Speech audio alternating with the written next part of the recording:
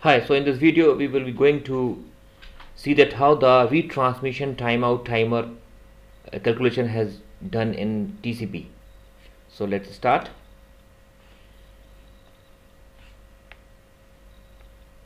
Now to calculate the retransmission timeout timer, we need to calculate the RTT. Now RTT means the round trip time. So RTO is basically calculated on the basis of RTT. So let us first understand that how the TCP actually works. We know that TCP is a reliable protocol, and whenever any transmission is made by TCP, all the transmission will be acknowledged. So how it works? So the TCP sends a segment in the front of the sending queue. It starts a timer. So it actually maintains one timer. It employs one timer. We call it as a round trip timer. So whenever any segment is delivered, it is also to be kept in the queue, and then the timer starts. So the moment the segment is delivered to the destination, the timer will start, and this timer is having one expiry duration, and before the timer get expired, if the acknowledgement is not received, then whatever is placed at the front of the queue will again be retransmitted. So this is how the retransmission takes place. So whenever there is no acknowledgement before the expiry of the timer, then the retransmission is done. So if the timer expires, the first segment of the queue will be again retransmitted. But when a segment are cumulatively acknowledged, now one thing to keep note, that segments and their acknowledgements are not one-to-one relationship. What does it mean? It means that when you are sending the first segment, it does not mean that you will immediately get the acknowledgement of the first segment. You may get the acknowledgement of the cumulative segment. So what does it mean? Let's say you deliver the first segment and then deliver the second segment and then deliver third segment, and you will get the acknowledgement of the as a 4. That means already the 3 segments have been received, and now the 4th segment has been expected. So the segments are not having one-to-one relationship with the acknowledgement. So if any segment is getting acknowledged before the timer get expired, then the timer will stop, and again the segment which has been acknowledged will be removed from the queue, and the next segment will be placed at the front of the queue, and the timer will again start. What does it mean? It means that this is the queue, and here 1, 2 and 3 segments have been delivered, and before the expiry of the timer, let's say we received the acknowledgement number 4. That means now this has been removed from the queue, and now the 4th will be coming at the front of the queue, and again the timer will start, and it's keep on working like this. Now let's say this 4th is delivered, and then you get the acknowledgement 5, and then what will happen?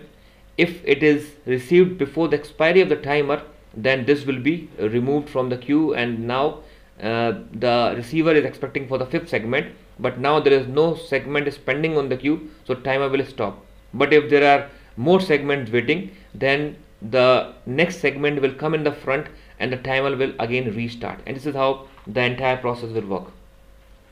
Now to calculate the retransmission timeout timer values, we need to calculate various round trip time. So we have measured RTT, that is measured round trip time, smoothened round trip time, and the deviated round trip time. Well, what does it mean?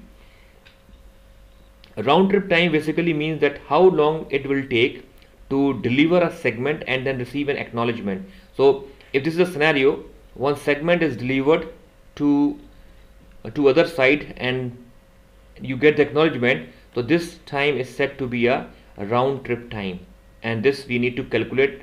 So the time to deliver the segment and receive the acknowledgement is called RTT, and we call it as a RTTM. This is a measured round trip time. Now one thing to keep in note, that this round trip time will not be same with every delivery, because it is not sure that every time you get the acknowledgement at the same time. It depends on many factors, that how the segments are consumed at the receiver side, what is the status of the network, how much congestion is there. So these values keep on varying. That means we need to keep in consideration these factors, and we need to bring more components to get an accurate status of the round trip. So measured RTT is basically the actual time that actually noticed for delivery and receiving the acknowledgement. Now there is one term called smoothened RTT, because we know that this measured RTT will not be the same every time.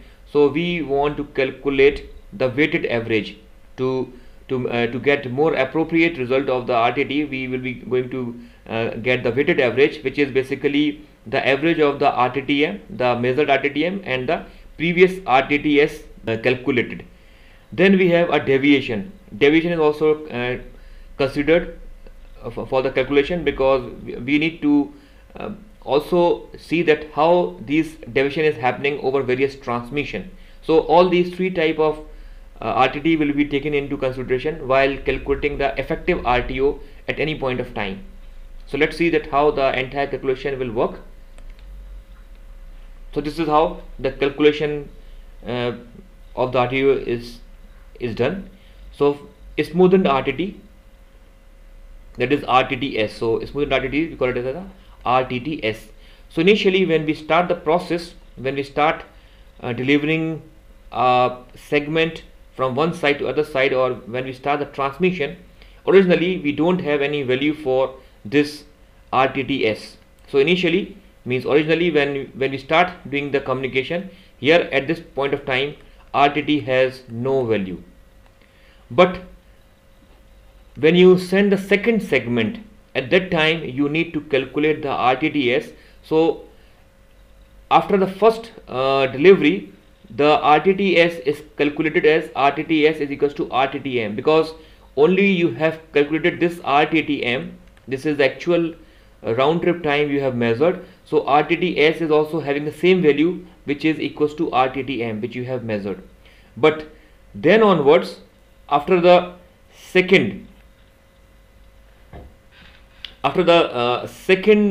transmission of any segment, the RTTS will be calculated as 1 minus alpha into RTTS. This is the previous RTTS plus alpha into RTTM. So alpha is a implementation dependent, depending on the scenario on which kind of network you are applying the RTO, but the default value is 1 by 8. So you can say the RTTS is calculated as 1 by 8 of the measured RTM and 1 by 7 of the smoothed RTT. So what does it mean? It means when you are going to calculate the RTTS at this point of time, then you need to use the RTTS of the previous one. Means you will take the value of RTTS from here, you will keep here, and the RTTM which has been measured. So this is how we can calculate the RTTS. Similarly, we have to also calculate the RTTD.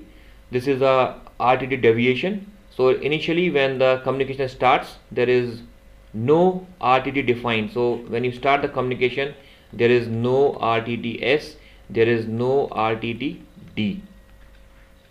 But when you get the acknowledgement, so this is RTTM, and your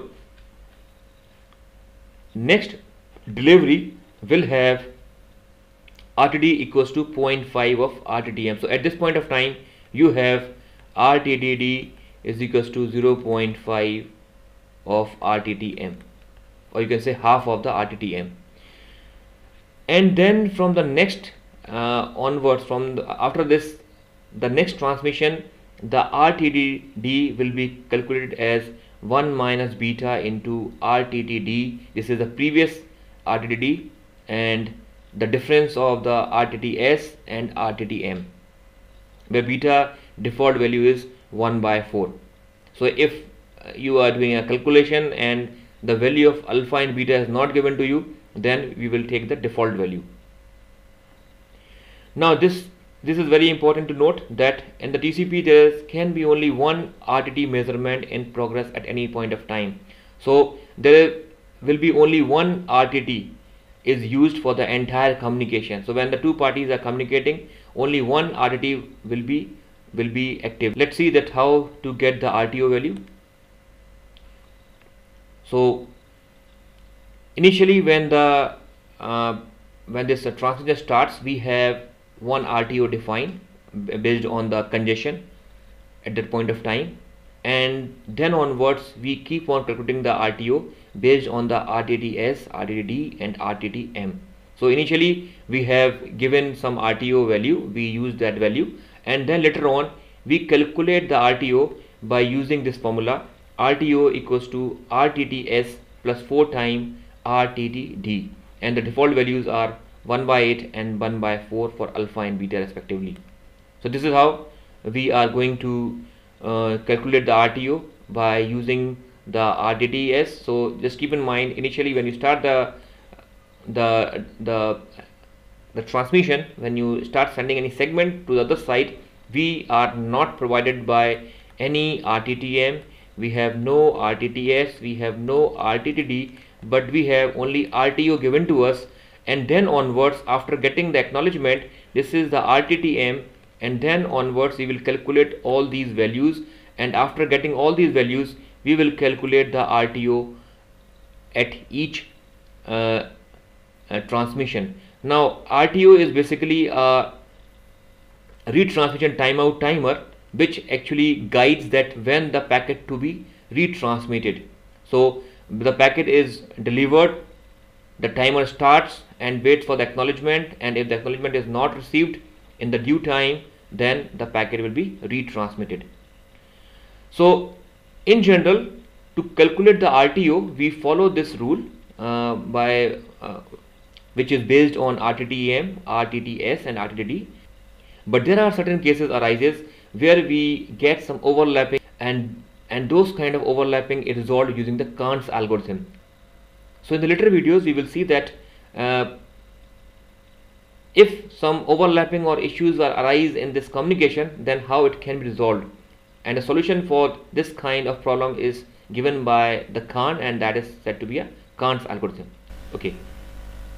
Okay, now let us quickly summarize. So we need to calculate the RTTS, RTD and RTTM to get the RTO value. So initially when we start doing the transmission, the RTTS and RTD will be taken as a 0, and also the RTTM is actually 0 because we have not measured the round trip time. And then when we get the first acknowledgement, then we find the RTTM, that is the actual time that is taken by the message to be delivered, and can get the acknowledgement. And the RTTS will be calculated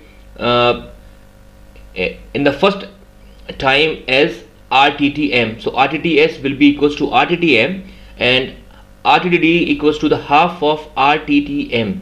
And then onwards, from the second transmission onwards, we will use this formula. So from the second onward means from the second, third, fourth, and for all further transmission we will use the given formula.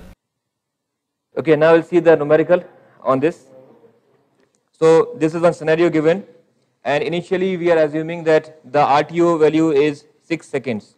So when we start the transmission, we assume that it is 6 seconds, and then onwards we have to calculate every time. So it is given here, when the packet is delivered to establish a connection, the value is 6, means RTO is here, whose value is 6 seconds. Now this packet is delivered as a request to make a connection, and it gets an acknowledgement for this packet, and this response comes in 1.5 second, means your RTTM is 1.5. So initially when you see, this is a very initial case, you have no RTTM, no RTTD, no RTTS, only this is given to you.